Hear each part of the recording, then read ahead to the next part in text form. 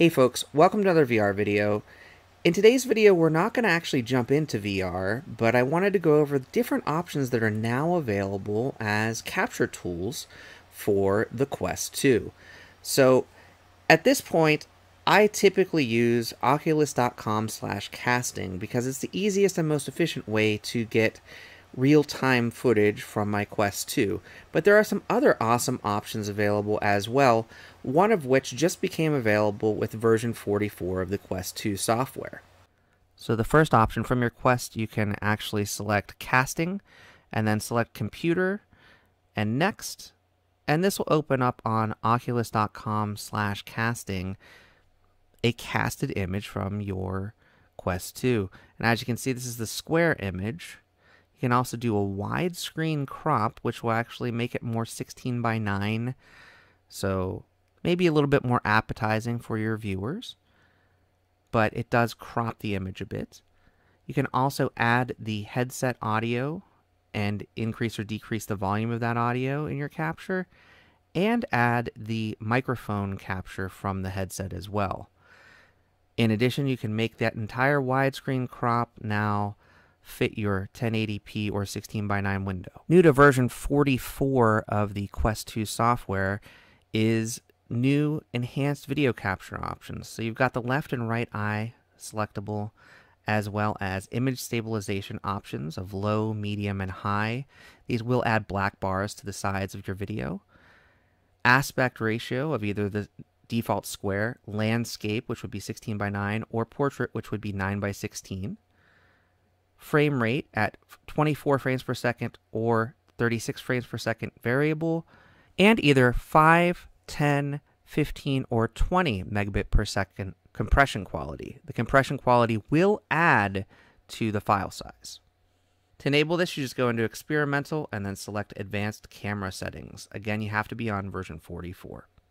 A third option is to use Oculus Developer Hub, where you have options to include either single or both eyes at resolutions that include 1024p at 36 frames per second, 1080p at 36 or 60 frames per second, 1440p at 36 or 60 frames per second, or 2160p at 36 or 60 frames per second.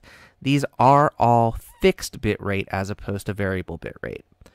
And then the bitrate can be selectable at 5, 8, 25, or 40 megabit per second. That's very high quality, and it is at a 4K render, something that even in the Developer Hub, if you hit save, it says resolution not optimal for gameplay, and it does in the headset crop the image. As you can see, this is a cropped image within the Quest 2 headset.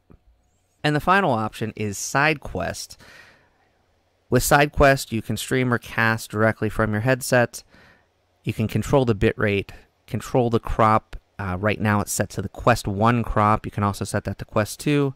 Start in full screen, change the input, change the max frames per second or max file size. And again, the key here is, in addition to cropping it and making it look presentable, you can also change that crop to whatever you'd like. But you can also capture pass-through, which with some games now is a key feature. Can't do that with any of the official Quest methods. So to recap, we've got 4 different options that I just showed you, and I know there are multiple other options like Air Receiver and others that I've shown on the channel and that are available to users. But these were the 4 that I feel are the most efficient and can provide the best quality to users. The Quest 2 is an exciting machine because it's a standalone device. It is still probably easiest if you're using Quest Link to record PC VR footage, and it's probably going to still give you the best quality. But when you're capturing standalone footage, the 4 options that I just gave are the ones that I feel are the best options that are available tools today. I love the fact that the MetaQuest camera team is still continuing to revise the different options. Oculus Developer Hub having those new 4K options, and the advanced camera controls that just came to version 44 of the Quest firmware are showing that they haven't dropped these options, and they're continuing to pursue different methods of capture that will show the best quality footage and put that best quality footage forward. I will say it takes a lot of time to update software because it has to also allow for fixed 90 or now 120 frames per second demands of the Quest 2. So part of the reason why there was such a delay for these advanced camera settings is that you have to make sure that there's not a trade-off there and that you're not degrading the performance of the device when you're introducing these new features. And that happens a lot with firmware updates for the Quest 2.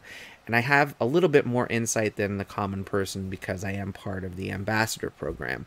I've had the opportunity to actually work directly with the MetaQuest camera team to provide my own feedback and do some focused testing for them over the past few months to make sure that when those settings became available and went live for all users, hopefully you're going to have a stable experience. I will say the Oculus Developer Hub settings and SideQuest do require developer account with MetaQuest, so you can't just jump in, download that software and make those changes. But if you do have a developer account, you have access to those tools and those settings.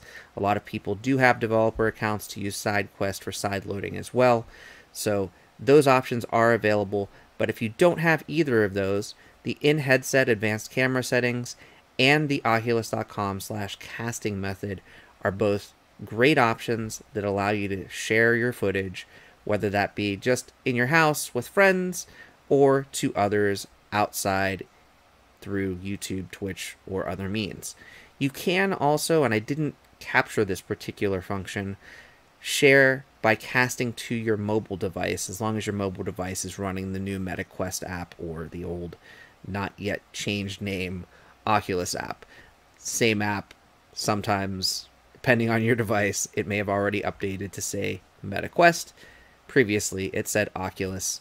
I wish that Oculus name was still there, but unfortunately it is starting to fade away. I hope you've enjoyed this video. I hope it helps to inspire others to capture their own VR content. I'll be back with more content soon. Until next time, get out there and enjoy some VR for yourself, and thanks for watching. Bye-bye now.